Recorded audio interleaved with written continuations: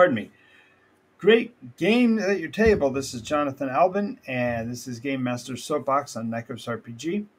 And we're just getting started tonight. I don't know how long I will be on air, nor do I know how many people will come and talk to me. I intend to be here at least for an hour, but we will see whether or not I can maintain that pace. And today I want to talk about the different reasons why you, in particular, play role-playing games. If you are on twitch.tv and you are watching NycosRPG's Game Master Soapbox, then you are ostensibly already a person interested in role-playing games. So I may be only preaching to the choir here, but I really am looking for answers to the question of what, in particular, are your reasons for being a role player. I've put up a list of them here, and I'll be going over them over the next few minutes to kind of give you an overview outline. And I anticipate to basically stay on more as a survey, sort of, for what types of reasons people play in games, and maybe get a kind of an idea of the direction, if you will, of role-playing today. And this is not necessarily a subject that is, a burning question to the majority of people in the world, but it definitely is a burning question to me, because there has been a weather change in the number and type and quality of people that have been playing role-play games over the years. And it's been a rather interesting ride watching the change and the direction of game players shift. And so I'd like to kind of explore that a little bit today. And so if you are a role player and you are watching today and you want to be a part of the conversation, the chat room is open, and feel free to enter. I'm going to be doing my traditional introduction to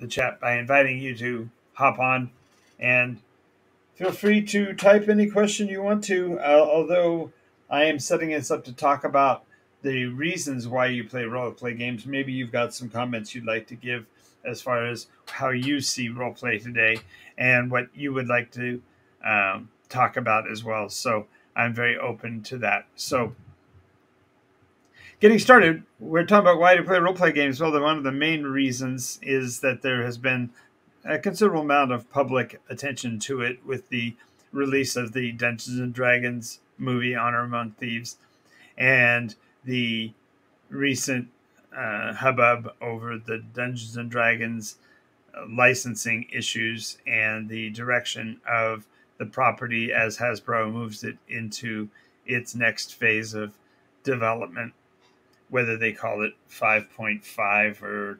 5.2 or D&D 1. Those are all, just different terms.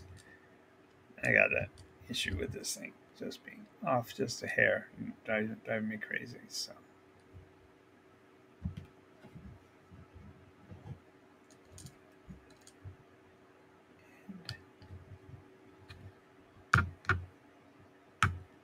there we go.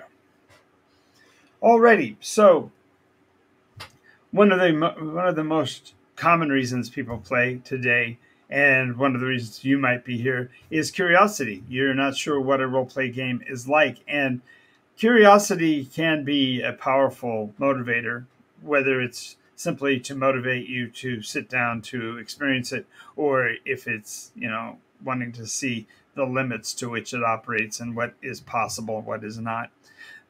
For example, in my Monday group this last week, we had a couple of young ladies who stuck their head in and asked if what we were doing, and we explained we were playing a role-playing game and invited them to come in and sit down. They felt, I think, a little pressured to do so because so many people were there. It was a relatively large group. We had 8 players, and so adding the 2 more of them would have brought us to 10. And we tried to ramp them up into the game pretty quickly, but there was such enthusiasm by the players and such excitement to have new players sitting at the table that there was a kind of a tension or a pressure put on them, such that literally at a specific point, their phones both rang and they both left. So we think that they probably just called each other because they wanted out of there. So there are times when curiosity is not quite enough of an attractor, but for the most part, people want to come and see what it's all about. They've heard, hints and rumors, and they've seen references to it on different television programs, and they've seen it in movies, and so they just want to find out what it's all about. And so, at least at some initial level, curiosity can be a major driver to getting people to sit down for a role play game, because they honestly don't know what it is that they're getting into and just simply want to explore and figure it out.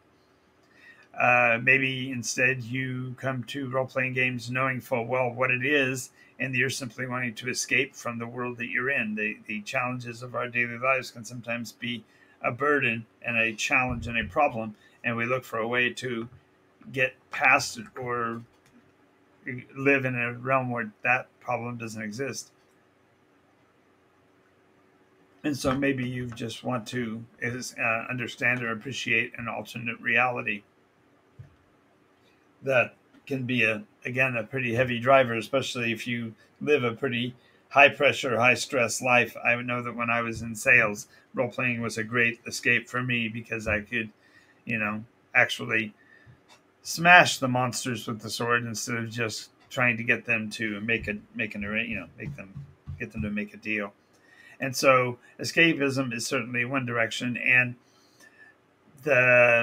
one of the major factors that plays into that is that if the imagination and your creativity has you put together the idea of escaping from this world, that means you know what it is from which you are trying to escape, and therefore you are trying to make the world a better place, at least within the escapist environment. Now, pardon me for the brush off there. I've got a bit of fuzz on my lens. Anyway, this leads, of course, to the next level of that, which is wish fulfillment. Many people are so doggedly frustrated with the world they're in that they are looking for a different, better world where the things that they wish would happen actually do, instead of the things that they don't want to happen that actually do. So this wish fulfillment is arguably one of the more problematic of the reasons to play role-playing games, because when you have a need for your wish to be fulfilled, if you have a need for a different reality, it's awfully hard to ensure that the game master is going to carry it forward exactly as you wish. So even in a wish fulfillment environment, you may not, get everything you want. And that can be, of course, a problem if that's the reason for playing.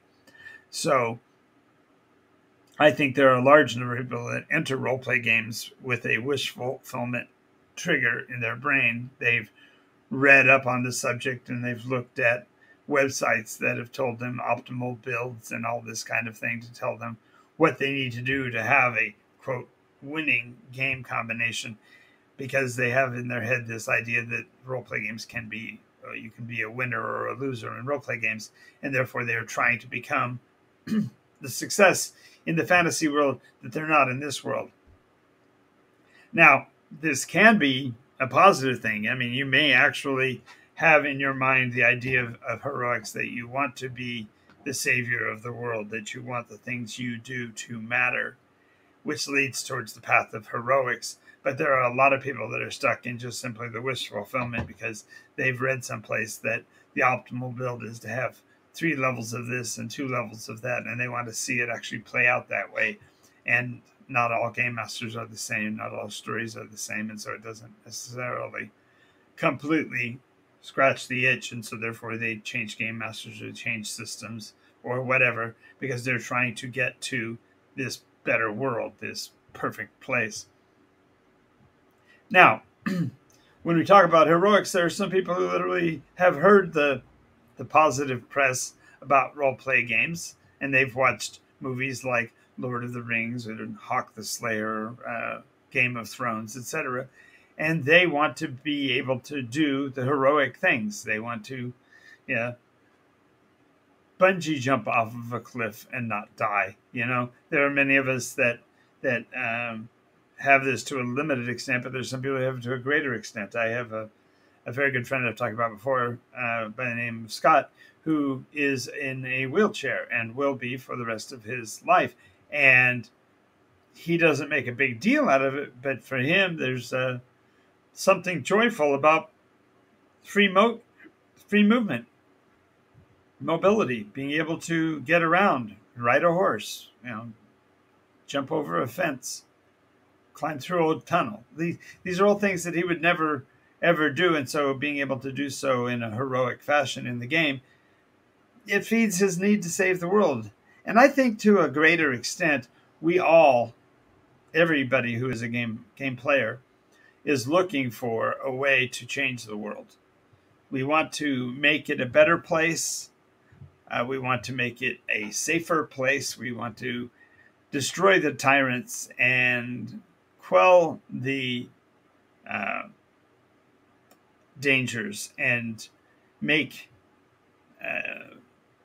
it so that no one ever has to starve, no one else ever has to suffer. And these are all noble causes that will drive a person to play a role-playing game, because it is the one place in the universe simply, as the saying used to go, people out there that want to watch the world burn. And they really step into a role-play game from the standpoint of a video game player, sort of, that they are just wanting to see whether or not they can break the system. They want to see whether or not they can create situations that are untenable for the storyteller to proceed with. Maybe they are looking for rules that seem to be inane or stupid to them, and they want to stop them. Or simply they just literally want to destroy whatever it is the storyteller is creating, make it their own, or overwrite the world. They may even just simply want to watch it burn and watch the poor game master crumble. I've known situations where I've had to take away the fun from everybody else, because for them, that was the fun of destroying other people's impressions of the world and the game environment. They literally want to find out what the limits are, or when the game master is going to say, no, I can't do anymore. That's as far as I'm going to go, or whatever. Now, we'll go to more positive angles. Some people just want to improve their ability for creative visualization.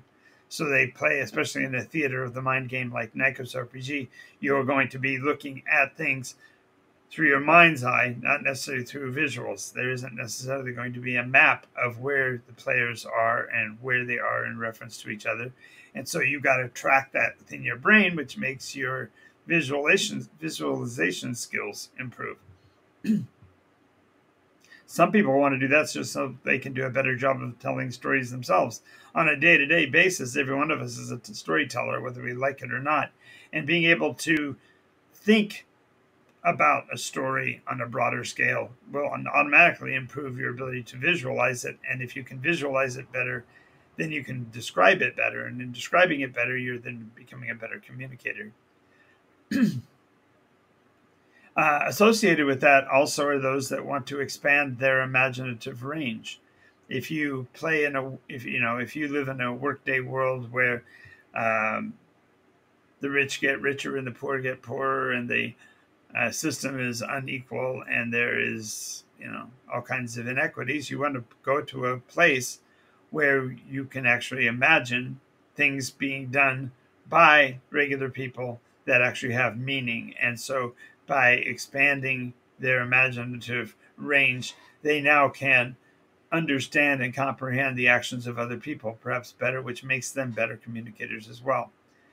And then ultimately, the final one that I've listed here is the idea of connection, sharing, and belonging.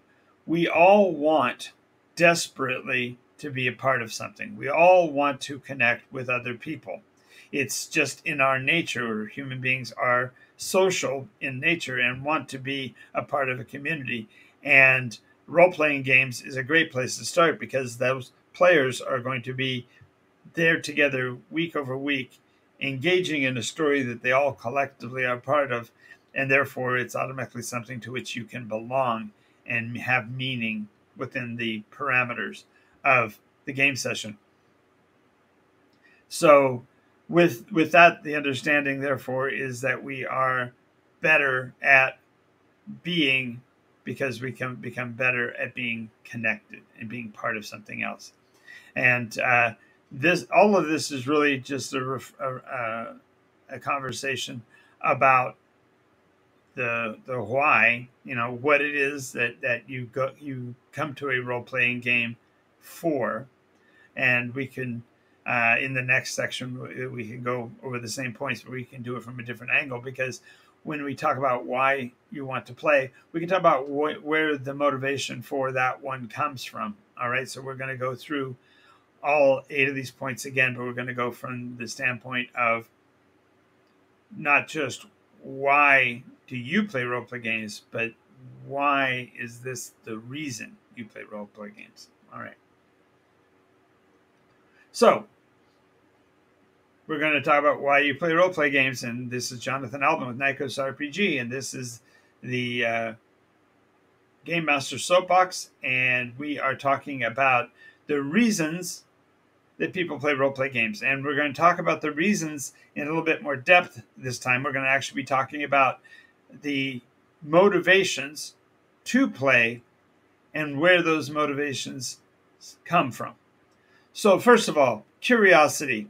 Sounds obvious, right? We just want to know something. So we play role-playing games because we're curious. But it can be more than that. It can actually be... My fuzziness came back. It may be that my table's not stable. But so if we look at it, the curiosity from a slightly different angle, the curiosity could be, why do you want to play role-play games? You're curious, but you're curious about what might be the parameters, what rules are static in this universe, what rules are bendable, what things can we do that we wouldn't be able to do in another environment. And so curiosity, beyond just being the knee-jerk, I want to know what's going on and what they're doing over there in a role-play game, can actually be, I play because I'm a curious person and I want to know more about the lore. I want to know more about the mechanics. I want to know more about how the interplay occurs. And this level of curiosity is much stronger and much more resilient, because it's not going to be answered with a knee-jerk response. You're not going to sit down and go, oh, these are a bunch of geeks who like talking fantasy. That is not the kind of curiosity we're not talking about. We're talking about curiosity where you are genuinely interested in what's going on at the table, and therefore you're going to start to expand your curiosity into other frameworks. You're going to say, what is possible in this game time? What is possible, probable? What could I do? What kinds of limitations will the universe place on me? Well, next would be escapism. And yes, we can talk about, I simply want to get away from my 9 to 5. I want to get away from the who themselves have a need to escape. And this necessity for escapism has also to do with the idea that the world that we are in cannot be altered. It can't be changed. The things that we do, it doesn't matter how long you stand on a street corner and shout. No one's going to hear you unless they choose to, and therefore your ability to impact the world is limited. Whereas in a role you can truly escape to, maybe the rules there will allow you to change the world. Maybe you will be able to escape the limitations of this world and live in that other space. I have one of my players, Jean, has been with me for almost a dozen years, and one of the key points that she always says is that she exists here on Earth, but she lives in Nikos. Her persona, her personality, her life is in a place where things have meaning and things depend on her, and that she can influence. And this kind of level of escapism is more than just, avoiding, what do they call it? Conflict avoidance. Instead of conflict avoidance, it's conflict engagement, because you're able to change the world through those actions. And therefore, the escapism is not necessarily an escapism from, it can be an escapism to this alternate reality where things are better than they are here. Now, a lot of people fall into the wish fulfillment, but I want to talk about that a little bit different here. We are talking about why wish fulfillment. Well, the number one why is that this world is unforgiving. This world that we live in has absolute limits. You can't get what you want. You can't become something beyond your capacity. You cannot, one does not merely walk into Mordor. You can't just walk into the world and have everything go your way. So a game environment is a great place for wish fulfillment. And this wish fulfillment can be, again, graduated across a bunch of different tiers. Why use wish fulfillment? Well, one of the primary reasons to use wish fulfillment is this means that you are focused on a task, a goal, an objective. That wish, that thing you're trying to accomplish, is a tangible physical thing. And when you live in a real world that is unforgiving, there's no way you can ever achieve it. You can only hope to someday have a legacy of trying, but you can never actually change the world. But yet in a world where wish fulfillment occurs, you can actually push those boundaries to make the world follow the path you want. And if a game master is compliant with it, you can change the entire universe, the entire play environment as well. Now, the next part, heroics. A lot of us have been in situations in our lives where we were given the opportunity to be heroic, to be the better man, to take the high road, and we failed. And we can't do anything about that. But in a fantasy setting, we can decide that this is what's important to us, and we can instead provide the role of heroics with a good positioning, because we are aware of the limitations and the restrictions, but we're also aware of what our capabilities and possibilities are, and therefore we can achieve the heroic status.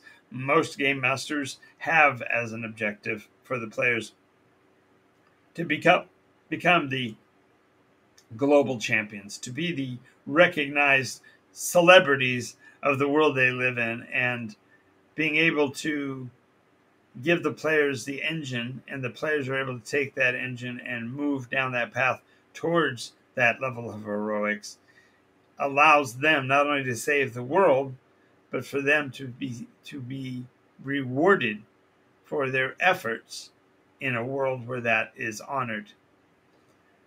Now, I'm going to speak next on the one that probably sounds like the hardest one, and what it really is to me, the breakover point, and that is the world breaker.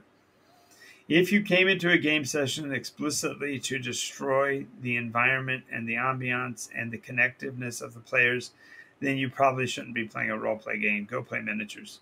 But on the other hand, there are people who enter with a world breaker mode, not that they're trying to destroy the universe, but they're trying to find where the boundaries are in a very solid, tangible way. And I say to you, if that is the case, if you are there to try to find the limits of the game, then you should be looking at becoming a game master yourself and stepping away from the table as a role player.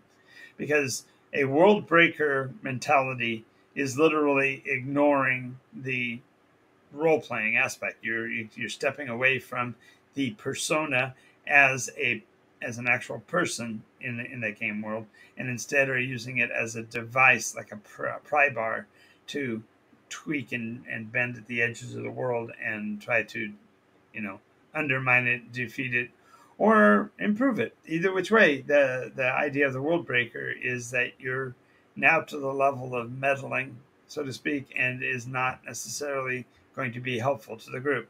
Now, there are times when everybody's a world breaker. You can have a very, very well-defined bad guy who deserves to be put in the, put down, put in the ground, whatever. And so you have players that you will want to be world breakers for a time, but the very idea of a world breaker as a play style is counterintuitive to a role play game. So I only mentioned here because there are times when a person should be considering the transition and look at the possibility of being the game master instead of the player.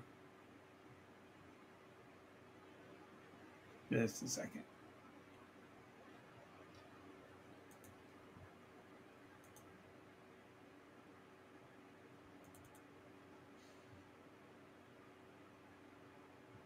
We're pretty close to my commercial breaking away, so probably on commercial right now.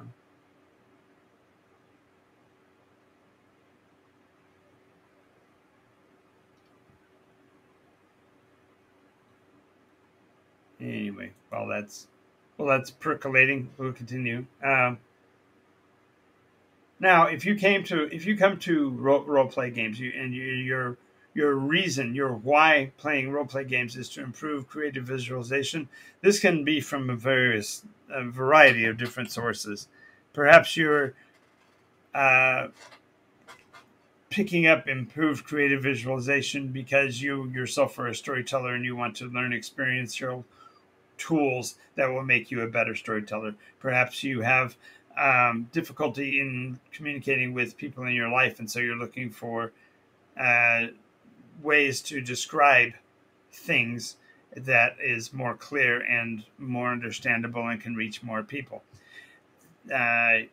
Maybe you simply want to have a better play experience.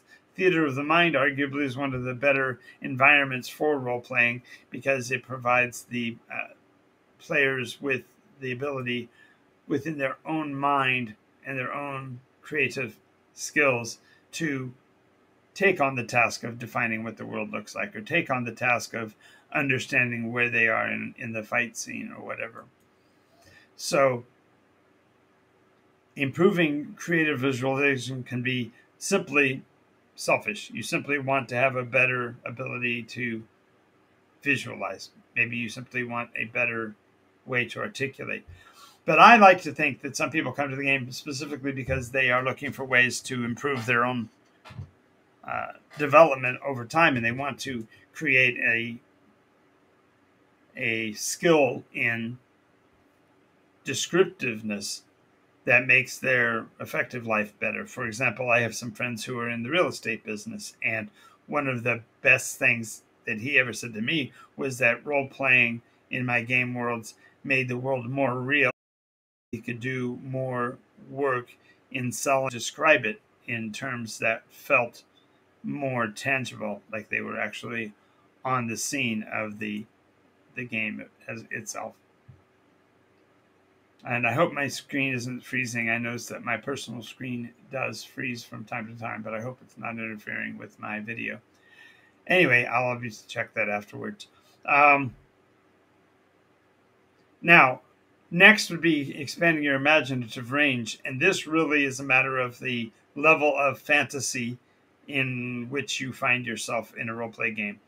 In certain cases, the game master is very literal, very visual, tangible, descriptive, but he's not taking you to any place of great imagination. The players then therefore have to expand that imaginative circle by activating magical effects or using magical items that have certain triggers.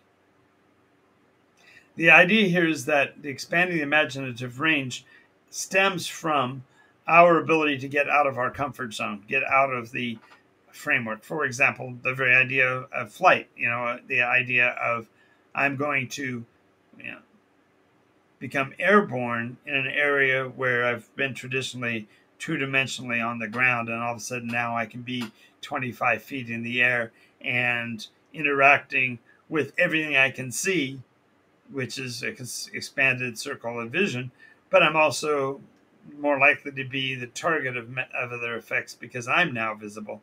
it becomes a matter of expanding the realism of the scene, but also taking that and internalize that into the realism of the played out portion of the scene, if that makes sense. Now we're going to come back in our commercial in just a minute.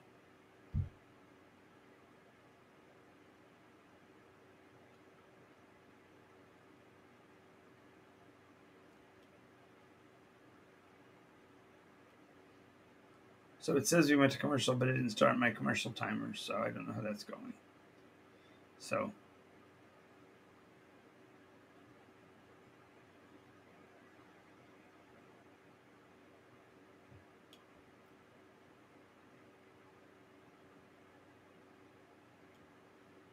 if you're on the channel and I'm not in commercial, feel free to mention it so I'll know to continue.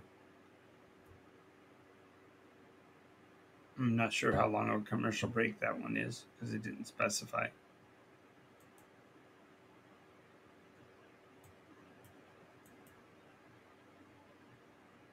I'm going to assume another 22 seconds. There we go. Oh, now it's going to the last commercial, so yeah, another minute.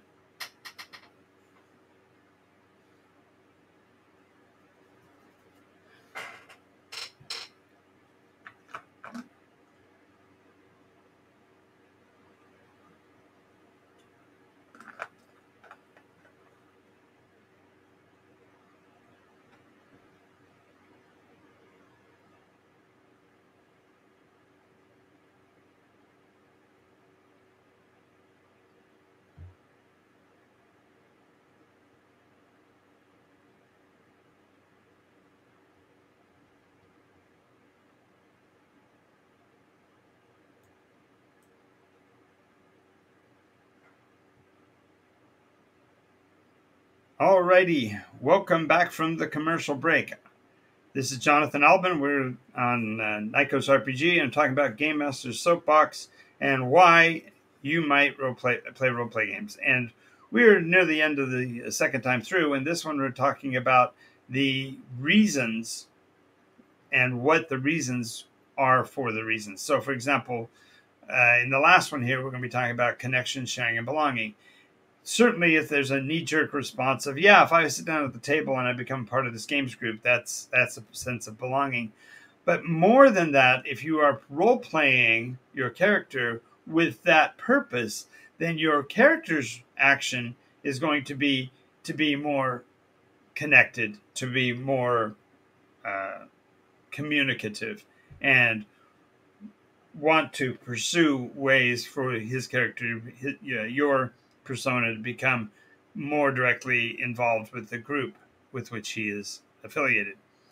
This idea of using a connection or sharing as your motivation as you play, in addition to its motivation for your gameplay, is really kind of fun and interesting, because what it does is it causes you to think about the connection between the characters and the story, the players, and the situation.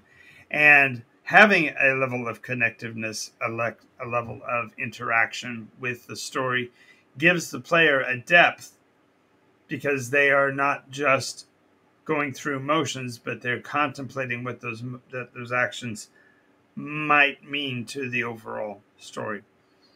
This is important when you're talking about a long-term group. If you're running a week-over-week, session-over-session saga, where the player's actions can affect the world, and the world's actions can be changed, it makes for a much more dynamic place for the character to be. And so if that's the case, then you have a greater opportunity to make the changes in the world you want.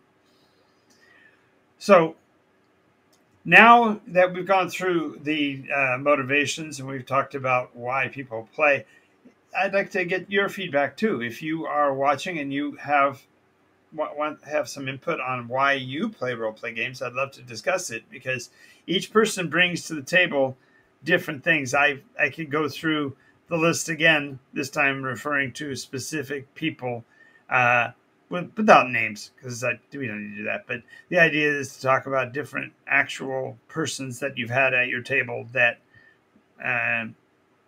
typified each of these, and what they were doing there and how they impacted the game. So that's what we're going to do in this third time through of talking about why do you play role play games. I'm going to talk about why people use these motivations and how that affected the game they were in. So we're going to start off right now with curiosity. And there are 100 people that sit down to play role play games. And my groups on Monday and Tuesday at the Board Game Paradise store in Redlands, California, are filled every week with brand new players. I have every session, I have between 2 and 5 new players each week that are learning the basics of role play. They may or may not stay with my groups. The group size is an accordion. It goes up and down over time.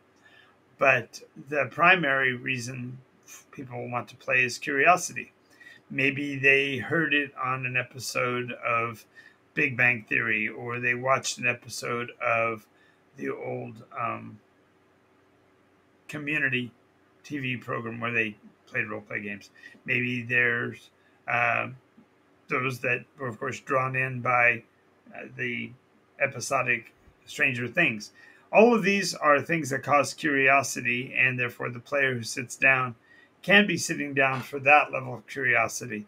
But if they stay week over week, then more than likely what they're developing is a different sense of curiosity, and that is what is going on in this fantasy realm. How did it come to be this way, and how can we change it? Man, this lens is driving me crazy. So, in particular, I had a player sit down who had never played a role-play game before, and they were curious about how role-play games worked. And so we built a character in a way that was role-playing. In other words, I didn't just have them sit down and roll dice, because that doesn't always work for everybody.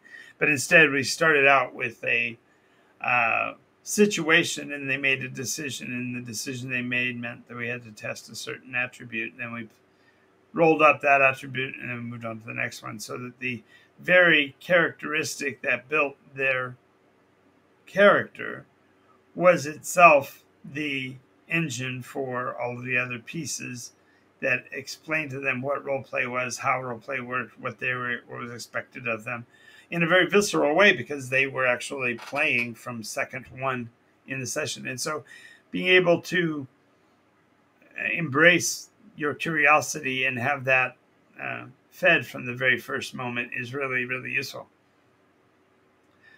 This person went on to be a chronicler for one of our episodic series, and to this day still occasionally pops into the chat and talks with us about the games that they're running and that kind of thing, and how the gameplay when they first started drew them to the game that they are now playing with us. So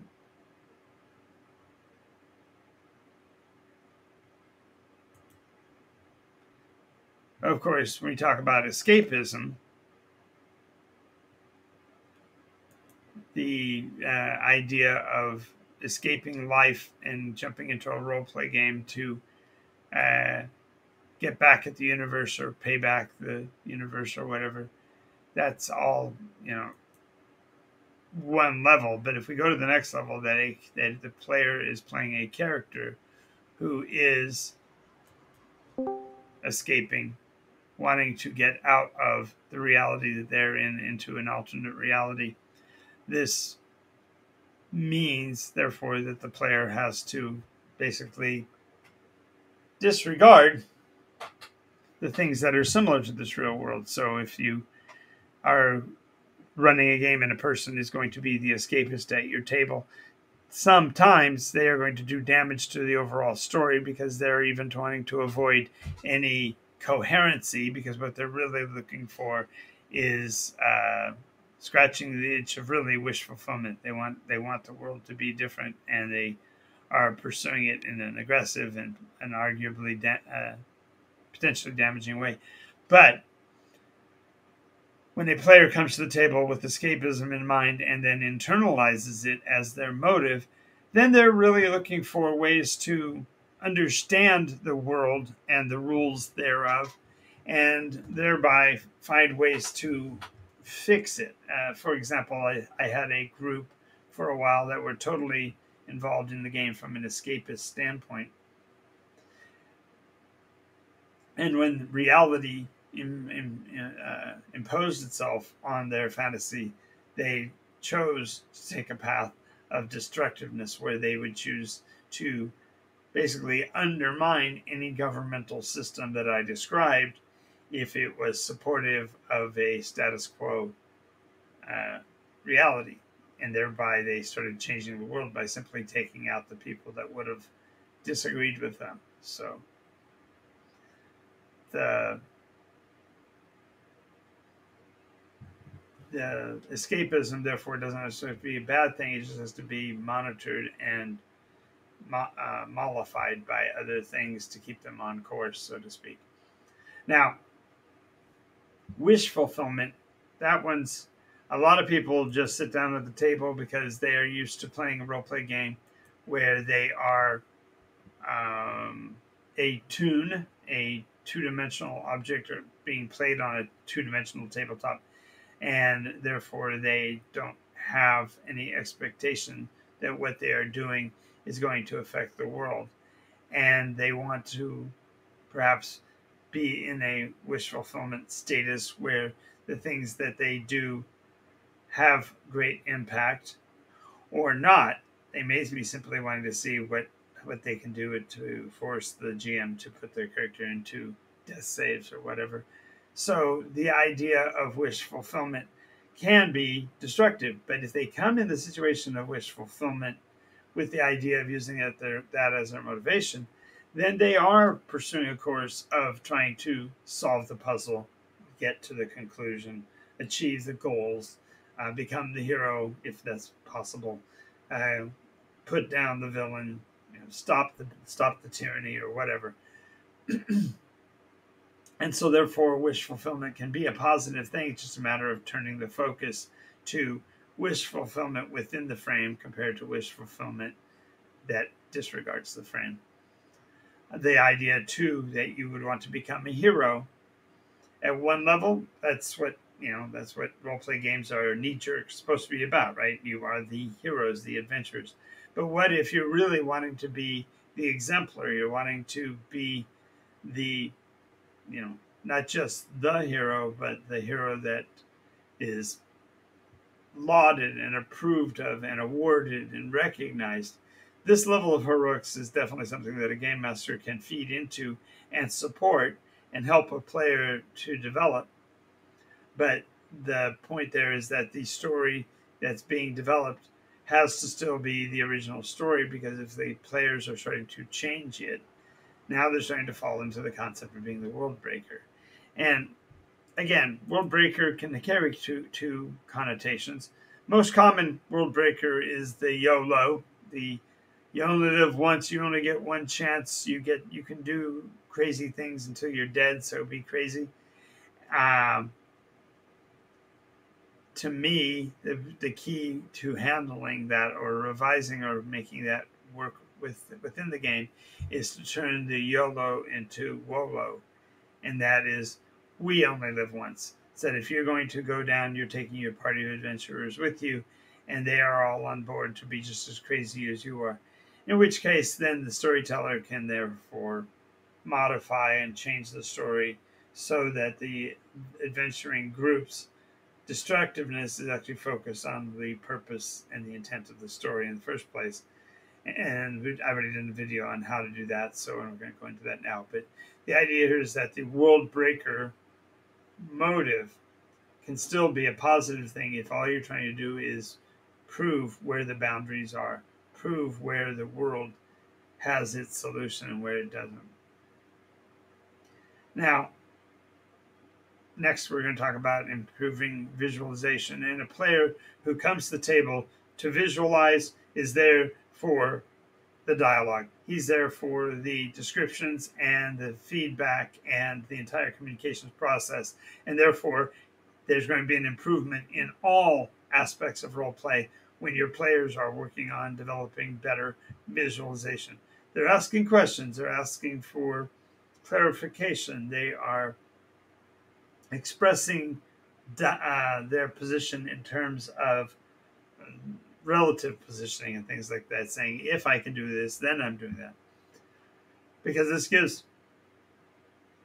feedback to the storyteller about how he's describing to make sure that he improves his skills over time, which therefore increases the ability to visualize and see the scene and internalize it. And both of these lead to an expanded imaginative range, because you are expanding not only your ability to see it yourself, but to communicate what you're seeing to another person to make it more tangible and real for all of the participants, which makes the theater of the mind games go so much better.